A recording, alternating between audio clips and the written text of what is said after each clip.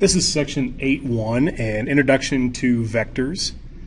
Vectors, many physical quantities such as speed, can be completely described by a single real number called a scalar. This number indicates the magnitude or size of the quantity. A vector is a quantity that has both magnitude and direction. The velocity of a football is a vector that describes both the speed and the direction of a ball. So a vector has both magnitude or length and it has direction. So these two vectors are in roughly the same direction, but this one, the first one, let's call it vector A, has a bigger magnitude than vector B. And this could be like pushing a table across the floor. If you push a little bit, you're going to have a certain speed, and even though speed wouldn't have much to do with it. But if you pushed harder, then the table would move faster because of more force. So this could represent the force being exerted on some object. State whether each quantity described is a vector quantity or a scalar quantity. A boat traveling at 15 miles per hour. Now that's just going to be a scalar because it's just one number. The quantity has a magnitude of 15 miles per hour, but no direction is given. Speed is a scalar quantity. A hiker walking 25 paces due west. Now that has magnitude and it has direction, so this is a vector. This quantity has a magnitude of 25 paces and a direction of due west. This directed distance is a vector quantity. C, a person's weight on a bathroom scale. Now this has both magnitude and direction. The direction would be down. This is a vector. Weight is a vector quantity that is calculated using a person's mass and the downward pull due to gravity. Acceleration due to gravity is a vector. A car traveling 60 miles per hour, 15 degrees east of south, that has magnitude and direction. This is a vector. A parachute is falling straight down at 12.5 miles per hour. This has magnitude and direction, so this is a vector. Let me get that on screen. And 1C, a child pulling a sled with a force of 40 newtons. That's also going to be a vector. A vector is a directed line segment. The initial point is called the tail. So when you draw a vector, this is the initial point. That's called the tail. And then we have a terminal point called the head, and we usually put an arrow on that end. And it's denoted by, this could be vector AB, it could be vector A, or you could just say A for vector A. Let me get all this in the screen here. Standard position, initial point is at the origin. Direction of vector is the directed angle between the vector and the horizontal line that could be used to represent the positive x-axis. Magnitude is the length of the vector. Magnitude is the length of the vector. So we could have a vector over here, and if we put that vector in standard position, it means we have the same magnitude and the same direction. We just put that the tail on the origin. So we would draw the same length and the same direction. The direction of a vector can also be given as a bearing. A quadrant bearing phi is a directional measurement between 0 and 90 degrees east or west of the north-south line. The quadrant bearing of vector v shown as 35 degrees east of south or southeast, written south 35 degrees east. So this right here is 35 degrees east of the south line, or we could say southeast, but the way we write it is right here, south 35 degrees east. A true bearing is a directional measurement where the angle is measured clockwise from north. So we start at north, that would be 0, and then we go clockwise, unlike the unit circle where we'd go counterclockwise. The true bearings are always given using 3 digits. So a direction that measures 25 degrees clockwise from north would be written as a true bearing of 025 degrees. Use a ruler and protractor to draw an arrow diagram for each quantity described. Include a scale on each diagram. So here we have A equals 20 feet per second at a bearing of 030 degrees. So we can say that maybe 1 millimeter equals 1 foot. And then we have to measure over 30 degrees from north. So I have the protractor here, and I'm going to mark 30 degrees from north. Let me get the microphone over here. There we go. So 30 degrees from north, I'm going to mark it right at the 60. I'll make a mark there. And then, so I have it marked. And now I need to make it 20 millimeters because that's what I set the scale at. So right here, maybe I'll put the 9 right there. And I need 2 centimeters. So right there, that would be the vector right there. Let's look at letter B.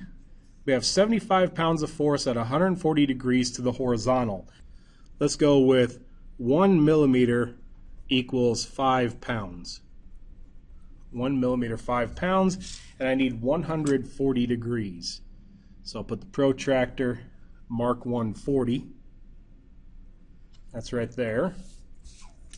And I need to go how many? 15 millimeters. 15 millimeters. So maybe I'll put the 8 right there, and there's 5, 10, and there's 15 millimeters right there. 30 miles per hour at a bearing of south 60 degrees west. So west of south at 60 degrees. Let me get that on the screen there. So 30 miles per hour at a bearing of 60 degrees west. So let's make 1 millimeter equal to, let's go with 1 mile. And I need to go west of south 60 degrees. So I need to turn this upside down, and I need to be on the west side of south 60 degrees. So maybe I'll go over here to the 30 right there. All right, and then I'll line this up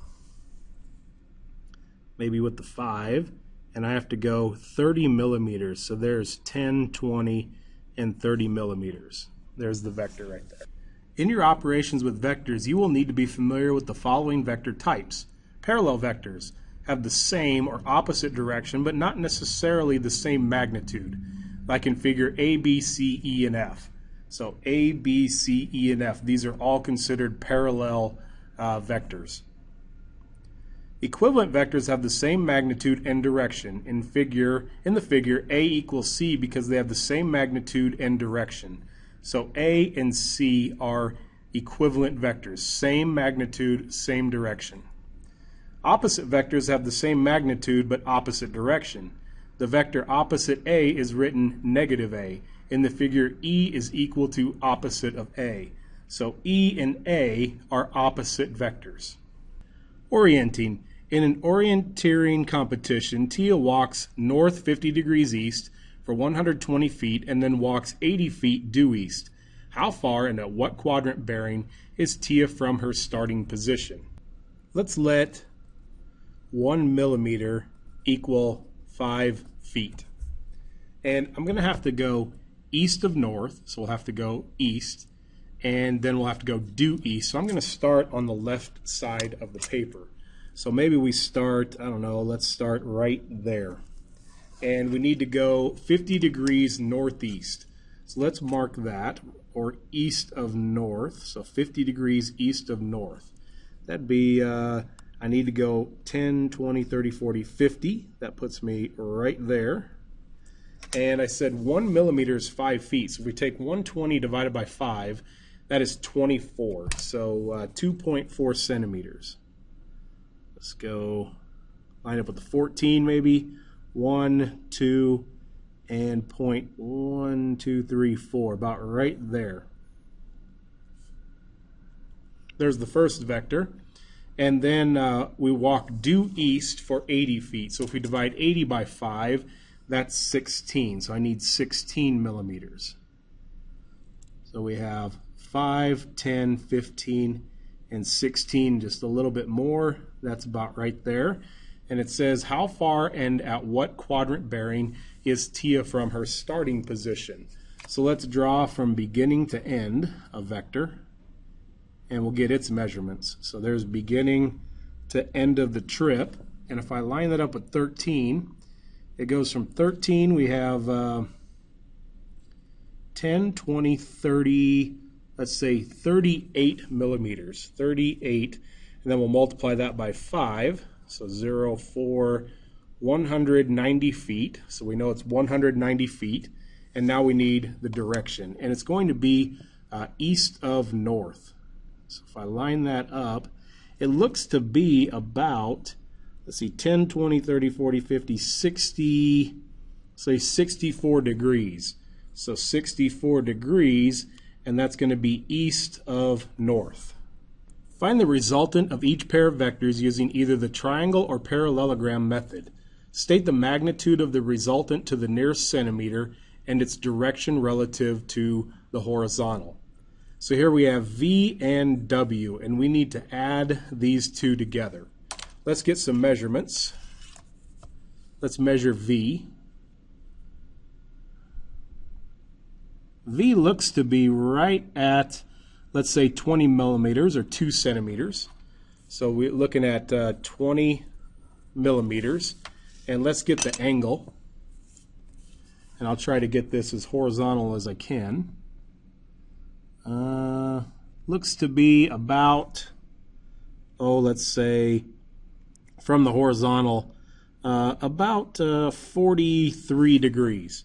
So 43 degrees, like you're doing the unit circle. This one, the W, is straight north. We'll call it straight north. And let's get a measurement on it. And it looks to be about, maybe 12 millimeters. So 12 millimeters. And we're going to call it straight north. So let's pick a point here. Maybe we pick the point right there. And I need 43 degrees. So let's measure 43 degrees. 1, 2, 3, 43 right there. And I need it to be 20 millimeters or 2 centimeters. There's 1, 2 right there. And then I have to go 12 millimeters as straight north as I can possibly get this to be. So I'll go straight north, 12 millimeters, 10, 12 right there. And I need the result. So we'll draw the result in from beginning to end. And this should be 2.9 centimeters. I have the answer there, and it's almost exactly 2.9 centimeters, and this should be at 61 degrees. So let's get the horizontal, and I did a pretty good job here, I guess. It's very, very close to being 61 degrees.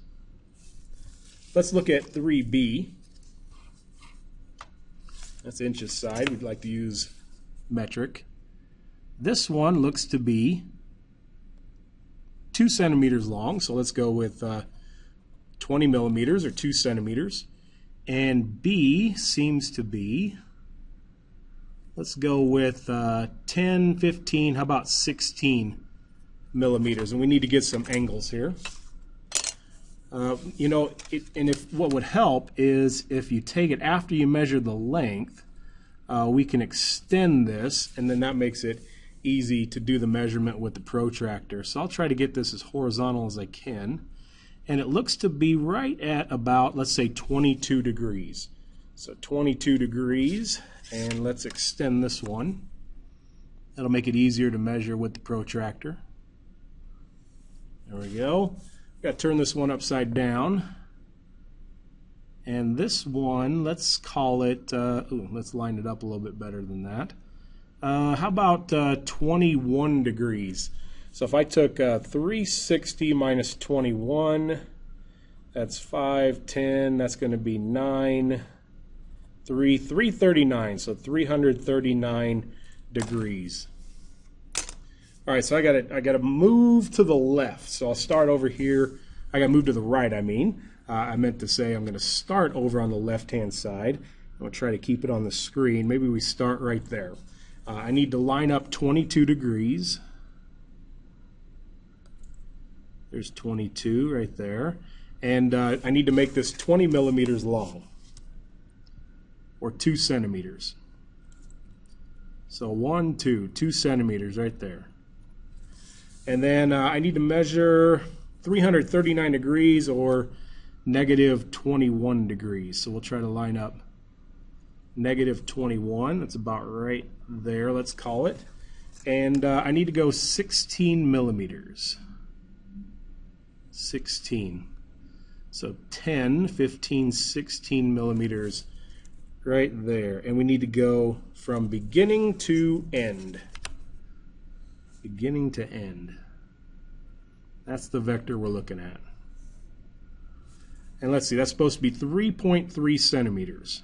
That is pretty close. So that's 3.3 centimeters. And then we need it to be 25 degrees. So let's see if we can get it to be 25. And not even close to 25.